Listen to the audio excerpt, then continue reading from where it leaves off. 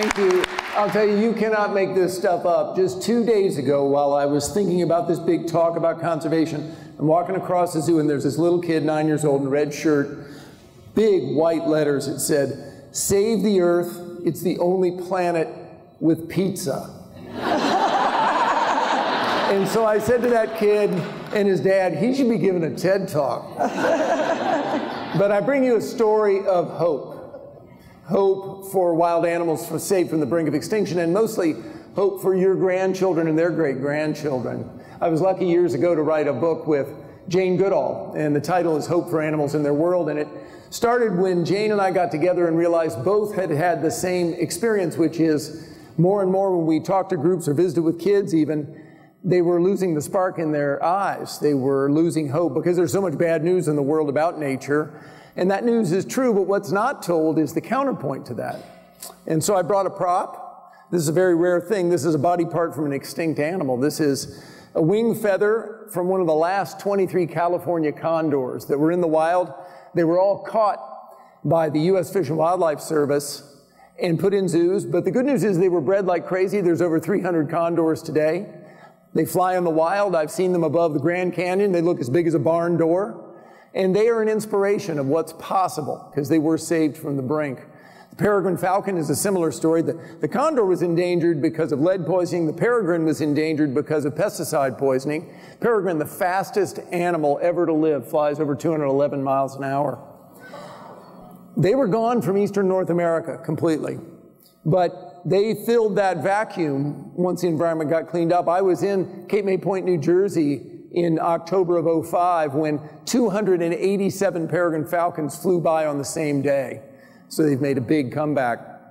The great American comeback story is the bald eagle. When I moved to Ohio in '77, there were 0 bald eagle nests in the state of Ohio. They were done, and they thought they were going to go extinct in most places.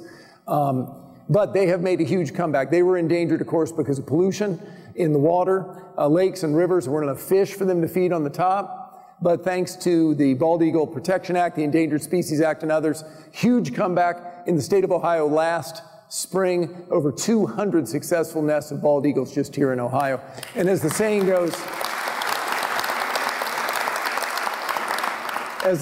if conservation will work in Ohio, it'll work anywhere. So. But there are other stories too. The California gray whale is back to carrying capacity. My favorite conservation story in the entire world is the gray wolf. It's back in Yellowstone from just 29 animals released 20 years ago. It's back in the northern Rockies. If you don't think they're back, go out to Montana or Wyoming, go in any bar and say the word wolf, and you will have a full-on fist fight on your hands. Like out of a Western. But it's a fight worth having to bring them back.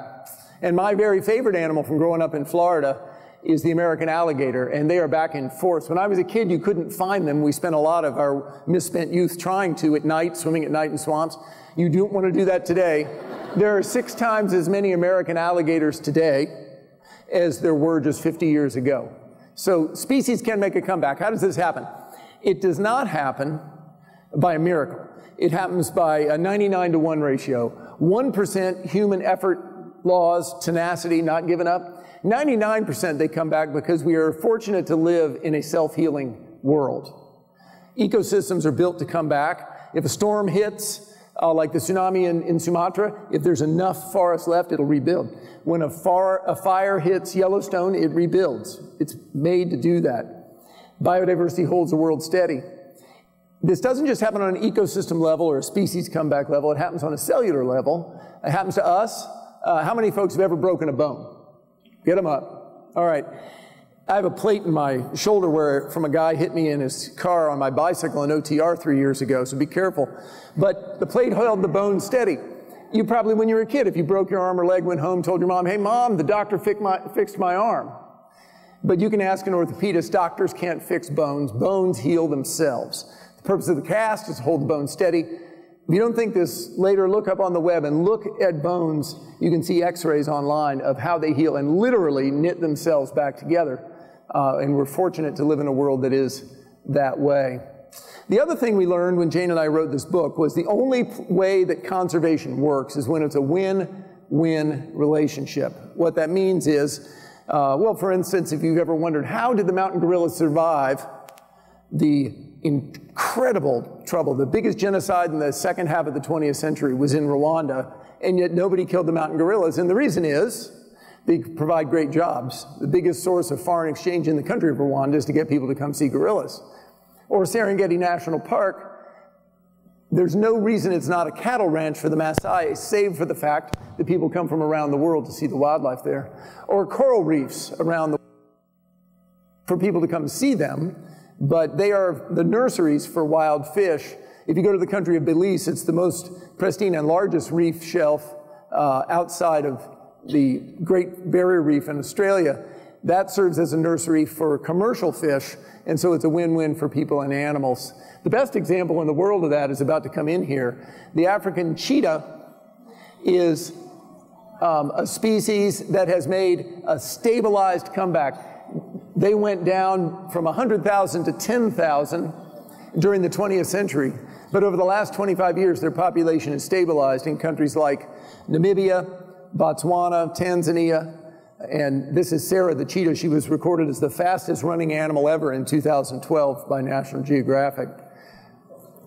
But cheetahs are a great model in those countries where farmers have come to realize if they change their practices, there's room for predators and livestock and people to live together.